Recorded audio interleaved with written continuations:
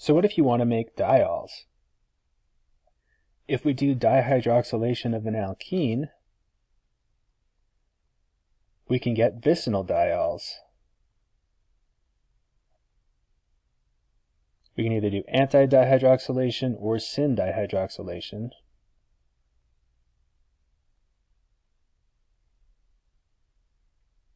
Do you remember the reagents to do these? We could do anti-dihydroxylation using a peroxyacetic acid like MCPBA followed by acidic conditions that goes through an epoxide intermediate. Do you remember another way to get an epoxide? Going through a halohydrin? And we can do the syn dihydroxylation using a catalytic amount of osmium tetroxide replenished with a stoichiometric amount of either NMO or T-butyl hydroperoxide. So, dihydroxylation gives us these vicinal diols. What if we wanted our hydroxyl groups further apart? For instance, what if we wanted 2,4-pentane diol? We could get this 2,4-pentane diol by reducing 2,4-pentane dione. And we could do this by catalytic hydrogenation. H2PT. Palladium or nickel would work as well. Sodium borohydride and methanol would also work. Finally, we could also use lithium aluminum hydride and water.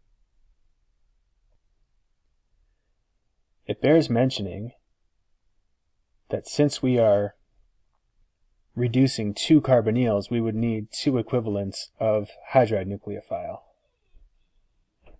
So we need 2 equivalents for the sodium borohydride or for the LAH. Here's another nifty way to get a diol. When you reduce a lactone, this is a lactone, it's a cyclic ester. Well, when you reduce a lactone, the ring opens to give you a diol with the same number of carbons as there were to begin with. And to do this, you use excess LAH followed by water.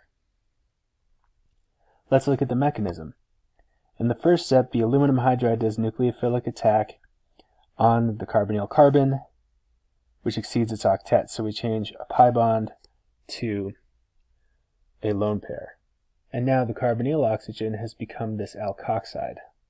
In the second step, the CO double bond reforms, and that causes the loss of a leaving group here.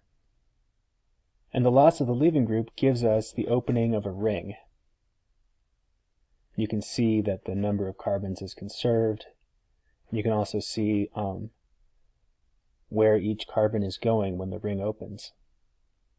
In our third step, another equivalent of aluminum hydride ion performs nucleophilic attack at the carbonyl oxygen, exceeding its octet and turning it into an alkoxide.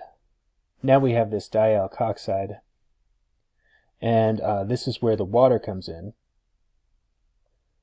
So finally we have proton transfer, where our alkoxides take protons from the water molecules. And this would really happen in 2 steps, but I'm just drawing it as one, because who has the time for that? And we end up with our diol. And there it is for you, all on one screen. A diol from the reduction of a lactone. 4 steps. 1. Nuke attack. 2. Loss of a leaving group and ring opening. 3. Nuke attack again. 4. Proton transfer. And 5. Proton transfer. Again, the proton transfer would happen in 2 steps. But who cares?